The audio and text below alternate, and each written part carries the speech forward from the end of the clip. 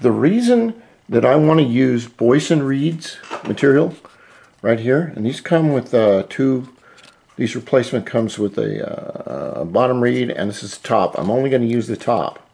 I have to take this reed right here and make it fit on my reed cage. Or, in other words, when I bought this Boyson reed, it looked like this. And I had to make it fit on this cage, as you can see.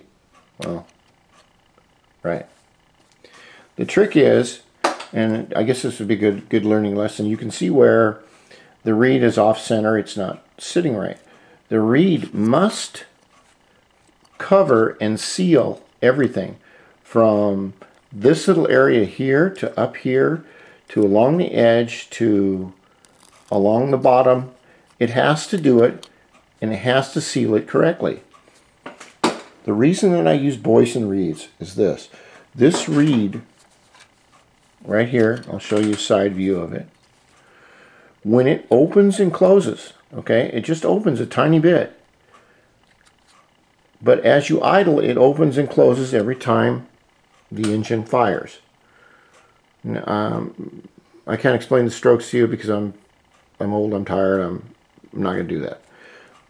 But anyway, for the engine to work correctly, the reed, basically the reed material here, has got to open and close crisply at idle, and it has to do it at top speed or top RPM, which let's just say that the top RPM on this is 10,000, because that is either how high the power band will go or the length of the reed valve, its flutter capacity. Now, when I talk about flutter capacity, what I mean is, if this were the perfect material and the perfect valve, this would open and shut thousands of times, either a minute or per revolution or RPM or whatever, and it would open and shut every time perfectly. What we have with these carbon fiber, which are they're cheap Chinese bullshit, this is carbon fiber, it's crap. But what we have is that when the reed valve is being opened at top speed, okay, the reed valve opens and closes. It has to open and close faster and faster and faster, the faster the RPM is, because the engine is going that fast. What happens with the reed is what is a system called reed flutter.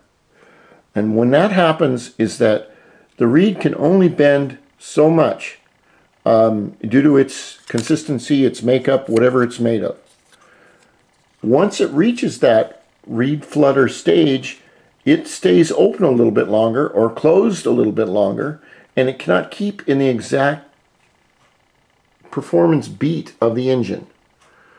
And that's where you get either too much fuel into the cylinder or not enough, but the end result is the engine stops revving.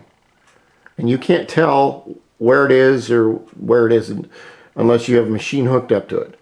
But if we can modify the CT reed cage, which is the basic for all these little motors like I have, if you can modify the cage, make everything here flat, make this reed material, which Boyson is made for, known for. If we can make this fit perfectly, open and shut perfectly, it will perform better than stock, which should give you, I don't know, 1,000 or 1,500 more RPM at top speed.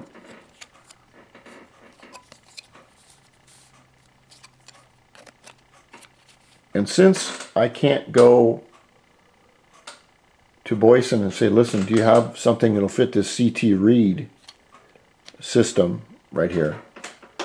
I have to basically get a CR125 reed and I modify it. I will get it to be perfectly like this small one right here. And when I do that, then I will put on, I can either use these custom stays right here, if it doesn't fall on me. And it says my battery's going bad. Or I can use the stock ones that came with it. It says my battery's going bad. This camera's going old, so I'm going to post this. Anyway, I hope that that helps you a little bit with reeds.